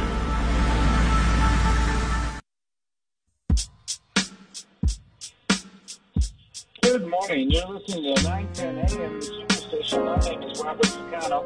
I'm with Surpolis, who is an expert in reapportionment and has, in fact, I think you're retained by the city of Chicago or by an organization in Chicago to help redraw some of their district lines right now. I'm under contract right now in the city of Chicago to help redraw their political boundaries, specifically their city alderman seats, which are our 50 wards. And the issue of racial gerrymandering or black representation or Hispanic representation. Matter of fact, in Chicago, I also have to be sure that I represent aldermen of Asian population. So we have to balance the contribution of aldermen from the white race, the Asians, Hispanic, and blacks to be sure they're equally represented following the Voting Rights Act. So yes, I am working right now in Chicago, as I did 10 years ago, when there's a case where you have a very big coalition of different groups coming together to be sure that there's equitable representation of all people living in the community, whatever your race or ethnicity. So do you think that Detroit just got out lobbied on some of this? I mean, in terms of basically groups saying they wanted to be represented, and the squeaky wheel got the oil, basically? Yeah, well, I mean, all you have to do is, yes, they've been out either because of lack of people being vocal from Detroit or showing up for meetings or being shut down or outvoted. The best way to make the judgment, now this has to be personal opinion, but all you have to do is review all the meetings and decision-making. The fact is that you don't see a strong black voice in these meetings saying, what about us? Not necessarily that they have to have a definite number of seats in the legislature, but when you go from 10 years of 5 black majority Senate seats to none, and two now and 12 before, and no majority black districts, in Congress, the fact that does raise red flags, and that causes potential legal action. I don't even know the composition of the commission. How many are African American? Do we know? Oh, well, there were. I know there were definitely 2. And I know that one was replaced or had left, that kind of stuff. I mean, the current makeup, I've been working in Chicago the last couple of weeks, so I haven't kept up to it as much as possible. But the point being, the fact is there should be much more voice from the black leaders in the black community, from church leaders and city leaders, and actually, in fact, city leaders. Because, for example, if Mayor Doug and the city council have nobody from Detroit representing them in Lansing, that's going to cause them a problem. Their voice won't be heard when legislation is passed. So I think this has impacted not only the black community, but also the city council and the mayor on what the ability to get their voices heard in Lansing for appropriations and legislation. Okay. I understand we have Theo. You want to ask Mr. Surpolis a question? I do. Yes, I do. Happy Sunday to all of you. Let me tell you, it appears to me that many people who claim to be Democrats, like James Craig, are actually Republicans. That could be part of the reason why Joe Biden is having a problem.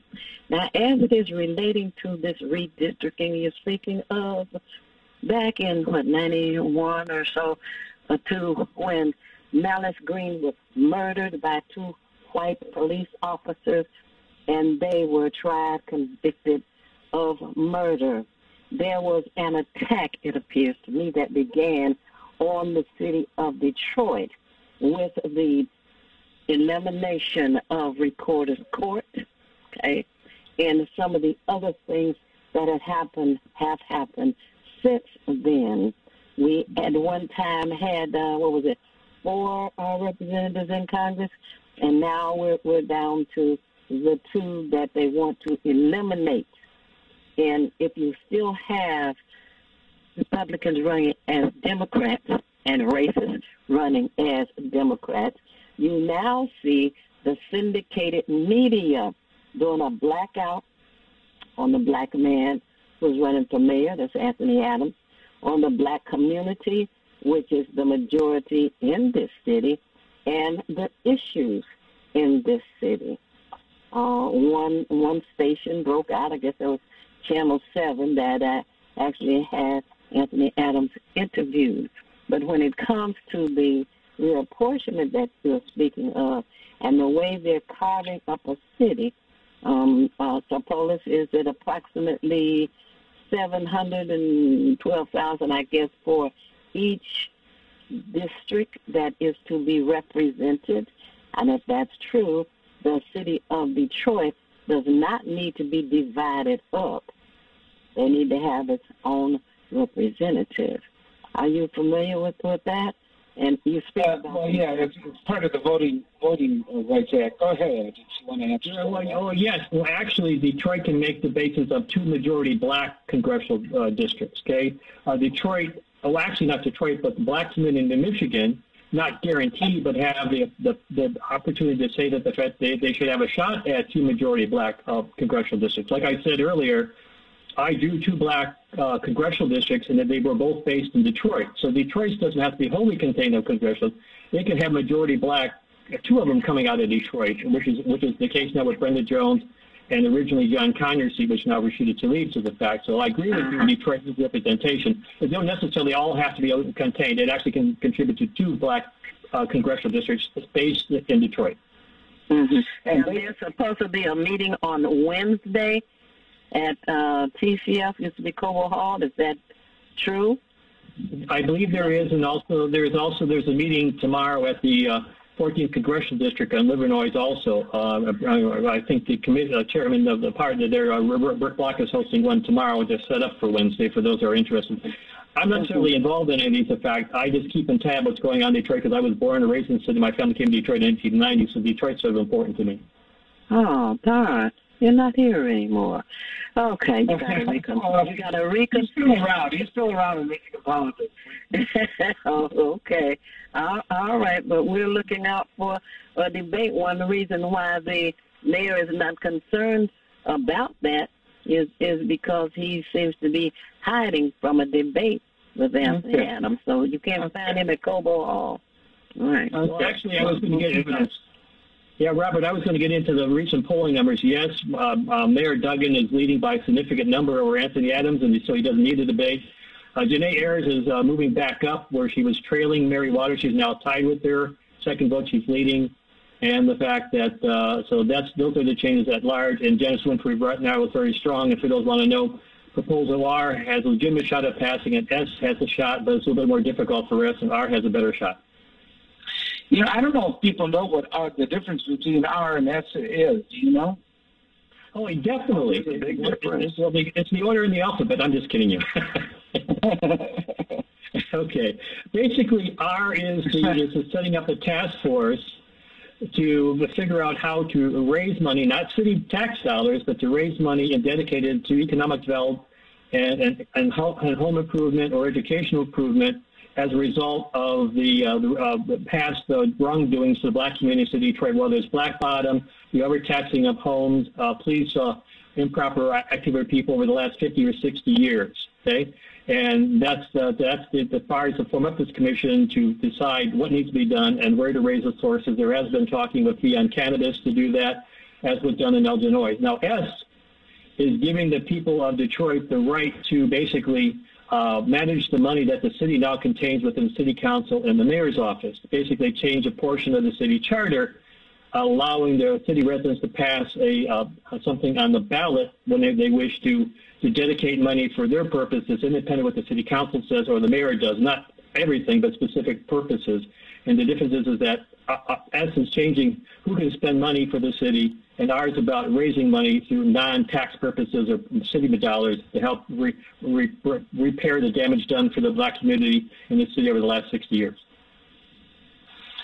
I know at one time Detroit had 4 congressional districts, but because of the law in splitting, you'll never get close to something like that because Detroit's lost population. No, you won't. Right? And also the population loss. Yeah, plus the population. No one's pushing for 4. Anybody who's involved in the process of fair representation, no one's looking for 4. But when myself and other people like myself who can sit down in an hour and draw 2 black majority congressional wards or 3 or 4 black black district Senate districts, and if the commission can't do it, that seems kind of odd because of the fact they said they're representing voting rights. I don't see that attempt here right now. You know, it was interesting. I know we had a discussion leading up to this offline about some of the Senate seats that were put together, like Harrison Township in the city of Detroit, which. Well, yeah, and Harrison Township seems to be a lot more opposite than Detroit, and they could end up representing Detroit in the legislature. Yeah, which doesn't make a lot of sense in terms of the way that it's set up now. Is it supposed to be? What is the basis they're supposed to try to do? To keep communities together, or to actually? Well, the first rule. Remember, communities of interest is not a priority under the voting rights. It's supposed to be addressed because race and ethnicity is a community of interest. Okay. But what the commission has done is they focus on community of interest first. Race and ethnicity second, okay? That's why there is now nothing against the Bangladeshis or the Yemenis, but the fact is that there's been more emphasis on keeping Bangladeshis tied between Oakland and Macomb in a district. There's more need to protect the city of Dearborn for not being divided than not dividing the city of Detroit. It's basically the community of interest who always have been anti-Detroit and want to be part of anything, like the Grosse Pointes, don't want to be anything with Detroit. That's why they want their Senate seats and House seats not as part of Detroit. So this is all about people saying we don't like to be part of Detroit mood that's part of the effect of the commission and basically ignoring the key things of redistricting is protecting one person, one vote, and everybody's voice should be heard, including the blacks and Hispanics and those particular groups. That is not initially being the priority of this commission. It's more about communities of interest, not necessarily race and ethnicity. Jairus, I believe you're calling in for Mr. Surpolis. Yeah, greetings. I mean, whatever. I don't think you Europeans, I know you Europeans should be on the radio talking about our issue. Because you don't understand our issue. Where do y'all get the audacity to come on a radio station that the format is indigenous, and most of the people who listen to the radio station are indigenous? But you racists gonna sit up there and talk about our issue? You don't know anything about us or our issue. What you're doing are brainwashing indigenous people who live in Detroit with that misinformation. We need to listen to our own brothers and sisters. Okay, Joyce, we appreciate you calling. Enjoy your Sunday. I find it kind of ironic that you're sitting there talking about how to get more representation for the city of Detroit. People have their own opinion, Robert, and the point being I've been invited by a number of different black groups in Chicago and Detroit to speak to them because I've been doing this for over 30 years and to share my experience working with black communities across the United States, what has been their frustration. I just took the time independently of anybody. I'm not being paid to do this. I took the time because I'm from Detroit originally. Are the voices from Detroit and Michigan all being equitably represented? I just think this commission has yet to, I believe, equitably represent all communities of interest, including the blacks and Hispanics in the city of Detroit in their drawing of the plan. I'm not trying to speak for any population. Just as an observation, which has been enacted by voting rights for the last 40, 50 years, I'm saying there's something missing here. Plus, it advocates the position of becoming an advocate for the city of Detroit and for African Americans in terms of representation. If we were to take these maps as they're drawn right now, there's a lot of people in Detroit that right now would not have adequate representation in the legislature. And I think that is true. That is true. People have to become aware of that not everybody's doing it for some devious purpose or something such as that. And we always know, and right, and your people understand, your listeners understand that Macomb County votes differently than Detroit almost every time in presidential elections and local politics. So the question is why are you having Macomb County and some of these Senate times potentially representing the city of Detroit? Depends on who gets elected next year. Yeah, it should make a big difference. That's part of it. I know that you also observe a lot that's going on in the state of Michigan. What's some of your observation with the governor? Do you think that she is surviving well right now, or do you think that it seems like the Biden numbers are dragging you down a little bit by his low poll rating, that it's impacting her as well right now? Well, the problem is the fact is that in politics, if you're a governor of a state that's of the party of the president, typically you struggle and you don't always win in the off-year election. People out of power tend to win the gubernatorial in the state. Part of Whitmer's problem, the fact is she has not had a lot of visibility around the state positively over the last couple of years. She had not a lot of victories, and so her victory is based on Biden and whether his Build Back Better is successful, that type of thing. She was much more aggressive and independent of Biden, as some governors have done in other states, then she wouldn't be so dependent. But because she's not had a lot of major victories or visibility, she's not very visible as a governor around the state. So, yes, she's basically dependent on what Biden does to potentially win election next year. If you were advising her right now, what would you tell her to do to try to boost up her poll numbers? Bottom line, do what Bill Clinton did, create a lot of small projects and be successful with those, draw a line in the sand, and, keep it a line in the sand. That's what happened to Governor Granholm a lot of times with her weakness with the legislature. She never kept a line in the sand. And thirdly, spend some time in the communities, like Detroit, like Wayne County, because her base is in the Metro Detroit area, and some of the reason the frustration she's losing some support in Wayne County and Detroit is the fact that where is she? And so she needs to get out and do the door knocking. You ran for office. You can't run from your office. You've got to get out on the street and you got to do the doors, and she's not doing enough of that. Yeah, it's interesting. It appears that Chief Craig is having a hard time getting any traction. I mean, I know we had a discussion. Do his people really understand Detroit and the political implications besides just being a police chief? Well, right. Well, as a matter of fact, in James Craig, the poll that I just finished, Craig has gone from being at 14 to 18% support from Detroit against Gretchen. Now he's down into like 6 or 7% against Gretchen Whitmer, because as we talked before the last year, the fact the more he takes positions leaning Trump, that's going to reduce support for him in Detroit. And so the fact is, and you're correct, James Craig right now was anointed as the Republican candidate a couple of weeks ago on Mackinac Island. The question is, how long can he retain that kingship provided for him by the Republican Party if he continues to lose support in the people of color communities? Yeah, it seems like it's going to be difficult. One of the problems, too, that seems to keep piling up is there's individual races, but the president's poll ratings continue to go down, and it seems like everything is piling up on him right now, from the supply chain to inflation to not getting the voting bill act being passed in Congress and things such as that. And it seems like that his presidency is teetering a little bit, and there seems to be a piling on that once the impression is in that you're incompetent, that's very hard to shake. And I'm starting to get, as a Democrat, I'm starting to get concerned that that is starting to bake itself into a lot of people's opinion right now. Right. Well, because first of all, he has not found someone that he can blame everything on. Remember, most of his problems are from things he can't control. He can't control Manchin and the other senator from Arizona. He's being stopped by people with his own party. The supply thing had more to do with COVID, but you're correct. Who's ever in power has to take the blame for whatever goes wrong, whether it's their fault or not. You are totally correct.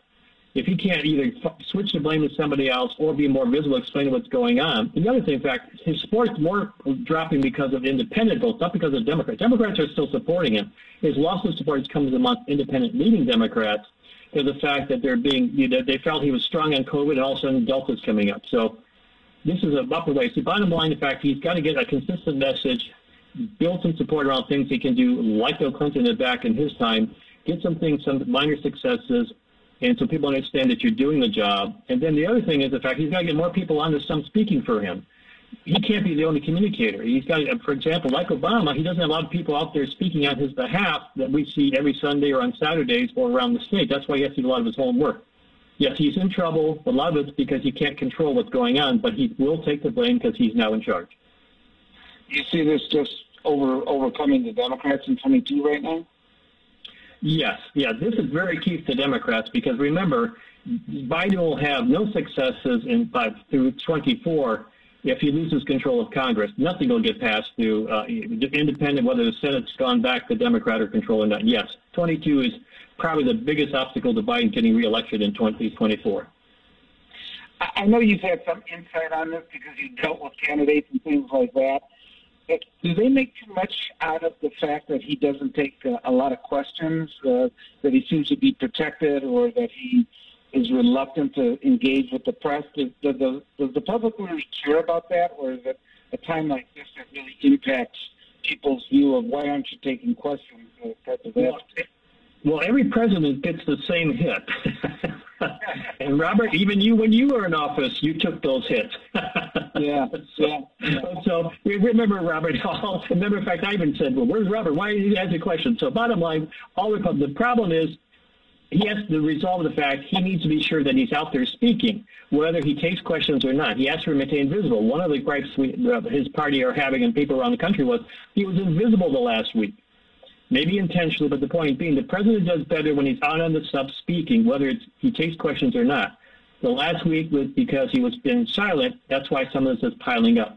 Yes, he has to answer some questions, but Donald Trump never answered questions. He never really technically ever had a press conference that he allowed anybody to have an answer to anything. So every candidate does this. Every presidential does that.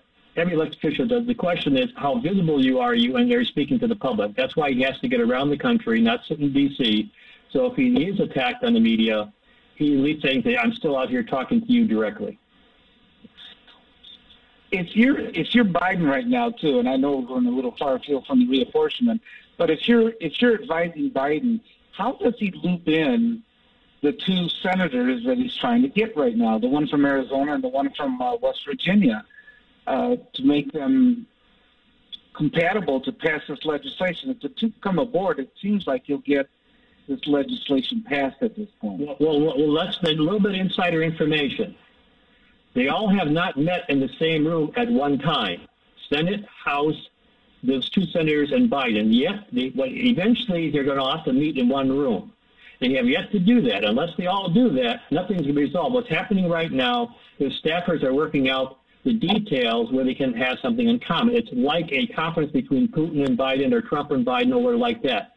There's no going to be all in the same room meeting until both sides have something that they can say that we're coming together on. What's happening right now, none of these parties are in the room at the same time. You can't negotiate from afar. Phone calls don't do it. So when you see Biden and Manchin and the other senator and the Senate leadership and House leadership in the room at the time, then you know that we will have the issue resolved probably within a week. You have yet to sit down all of them at the same time. Yeah, that's interesting because Michigan used to have those quadrant meetings where they had the majority and minority leader and the governor all sit down. I don't know if Michigan still do that. Yeah, I don't know. Does Michigan still do that at all? Does Whitmer still do that? Well, that's only when they're not bat-biting each other.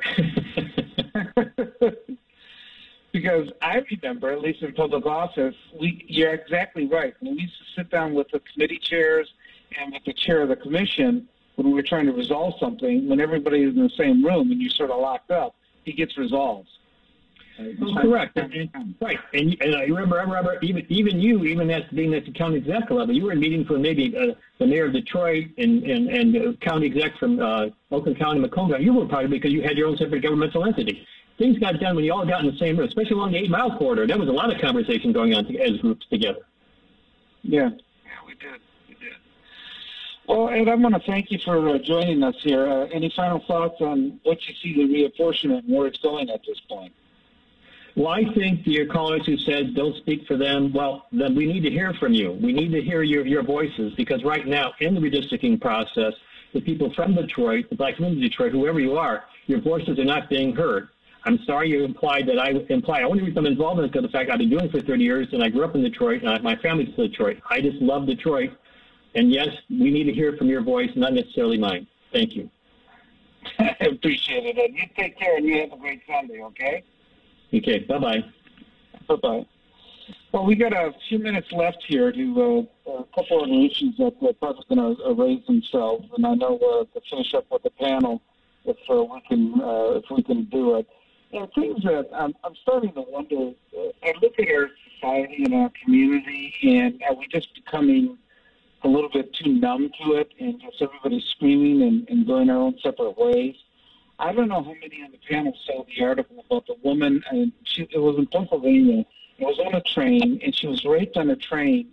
Passengers observed it, and they didn't do anything about it. Nobody intervened with it. Is this something that, hardened because of some of our political interests, or are we just becoming so callous? I just wonder from a perspective of Scotty or Tom or Police Commissioner Burton, what do you think when you hear a story like that? And, are we becoming so callous that, passengers on the train, they see this and they don't react to it. They don't intervene to stop it at this point. Well, the first thing would be whether or not the people that happened to be present were physically capable of it and if the attacker was armed. But if neither of those was the case, then there's really no excuse. And it seems at some point they actually become accomplices to the crime. And obviously, if they're witnessing this and not reporting it, and they have access to some means of communication, then they're also accomplices to the crime. I think if people understood that, maybe they would be a little more motivated. Yeah, I'm just amazed that nobody did intervene, though. I mean, in terms of, that's one of the most violent acts you can have, is a rape. And I don't know how visible it was or anything like that, but the police were upset, the railroad or the commute officials were upset and things like that. And I don't know, we just become so callous as a community now that we don't react to things. People just walk by. I mean, you hear stories sometimes like that, but for that to be, in such an enclosed space such as a train, it just, it makes you wonder that if we become too hardened or too numb to what we hear every day. Tom or Willie? Go ahead.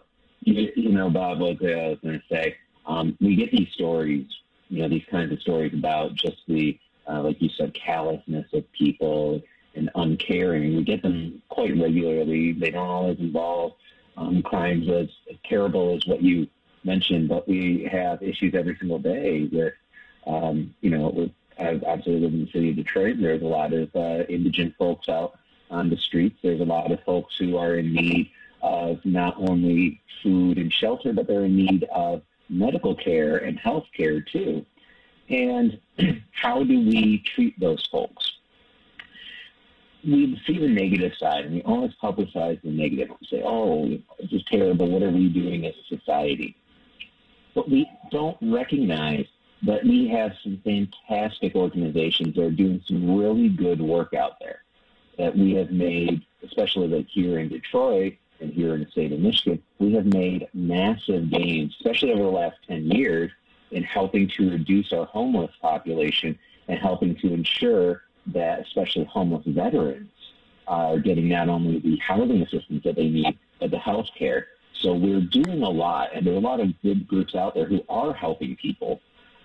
So I just don't want us to take the bad when it happens and have that cause people to forget about all the good that is out there in the community. Yeah.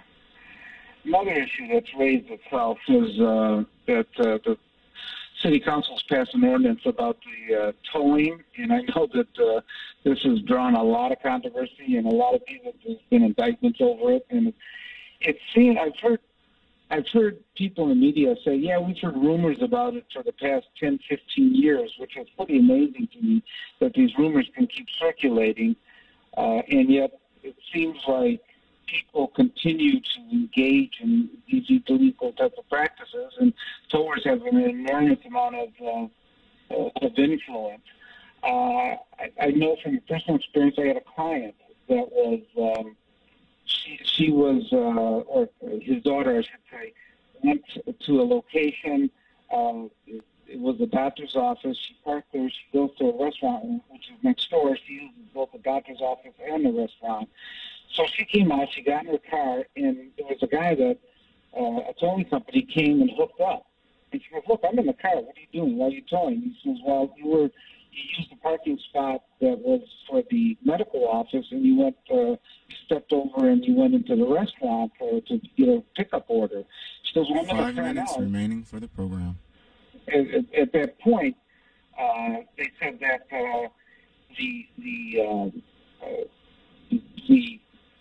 the hookup would cost $290 to just let her go, and it had to be in cash. That if it was brought to a location, it would cost her $1,600 in cash to get it out. You hear these stories all the time, and I'm hoping that the new towing ordinance is going to start eliminating some of these type of stories. Scotty, I know that it's something important to you, and police force are really Burton as well. And Tom, I know you've tried down on it in the past. I don't know. Do you have much optimism for the new towing ordinance and the way it's been passed? And it's been put into the mayor's office now for it to run, I believe, out of the one of the departments that he has as appointees run. I have a feeling that the Detroit government is really out of touch with their people and are not fulfilling their needs, but are rather focused on maintaining power. I think there's insider politicians where that's really their pure focus. And on as Community Advisory Council chair, I hear a lot of concerns from neighbors and members of the community. And one of the latest wastes of city resources, as well as an act of voter suppression, is the city has actually been hiring people to go around and take down signs of political challengers. And there's actually one of my neighbors caught video of people with a Detroit vehicle going around and doing this. For city council or for mayor, or what position, City council and board of police commissioners. Okay, I mean, nothing surprises me, but I'm surprised that they would use an official vehicle of the city to be going around and doing that. I've seen other people that have gotten into big trouble doing that. Yeah, well, I was surprised too. Well, I can honestly say that Scotty Boman actually has the proof. I mean, he has it right at his fingertips. I mean, one of the neighbors on Outer Drive, basically reached out to Scotty and basically, was able to capture some really good still images. And so the question is, what would Scotty do next? As far as, shining some light on this. I mean, I think for anyone to use a city vehicle to pull up signage, definitely raise some questions. But going back to something you mentioned earlier, Bob, about towing, you look at police oversight boards, I think Detroit is the only board in the country that actually has something to do in alignment with towing. But commissioners are not trained, in any capacity on towing. I think we have to look at what other cities are doing, look at best practices and procedures. And the question is, should Detroit Board of Police Commissioners be involved? And in a towing process when it comes to permits and things of that nature. But definitely, you have to look and see what other cities are doing. And we maybe should stop. People should really speak out when commissioners accept money from towers as well. I think that's really not appropriate. Like Commissioner Bell. Yeah, well, one of the issues, too, is the Chairperson ran an article about city council members that have been big advocates for some of the towing companies, and they received a lot of contributions as well. That's part of it. And the other interesting part is I have no idea if the towing companies are engaged in dark money, which means they can run a lot of ads, and you never know who's actually making the contribution as well. It's part of that. One last thing, and I think we only got about a minute left. The city clerk's race. Has that risen to any level that anybody has seen anything that you think is going to make a difference right now, or do you think that looks like Wintry is just going to sort of glide in? It seems like the newest thing is not to say anything. She even refused an editorial, I believe, interview for the Detroit News. So do you see any serious challenge? I know that Rashida Raid is the one that's challenging her right now, but it seems like there's very little interest in that particular race, even though there's been issues with the way some of the city Detroit elections have been run. Yeah. Well, the question is Rashida in Detroit? And is she stumping for her candidate? That plays a big difference. Other than that, I mean, I think it's up to the voters come November 2nd. Who they're going to go with, Yeah. And also, too, Janice Winfrey just revealed that there's liens against her property for back taxes. She's never, really spoken out on that. And she also turned down an opportunity to go and debate Denzel on Channel 4, I believe it was. So not a lot of interest, and I think she's going to cruise the election. Yeah. Well, I want to thank everybody. Appreciate today. We have Brandon Brice as well as a traditional panel of Scotty Boman, Tom Choske, and added in for clearing us here on the listening 910 AM Superstation. My name's Robert Ficano. Be back again with you next week. The Word Network has been broadcasting inspirational messages around the world since the year 2000, and we keep getting bigger and better and more innovative. Seen all around the world, we bring you the best teaching, impartation, singing, and inspiration. If you want original programming, we have that too. The Word Network is your exclusive source for all things inspiration, and we can be found on every device imaginable. If you want to be uplifted and inspired, you need the Word Network. We've got you covered from sun up to sundown. My name is Robert Ficano. You know, part of democracy is that you have people that are on both sides of the issue. And this show, anyway, you're going to get both sides of the issue. One of the issues is called qualified immunity for police officers, which is being debated in Congress. Police resignations or retirements are the type of occupation that's very difficult to keep people locked in. We are 910 AM Superstation. Hello, Detroit.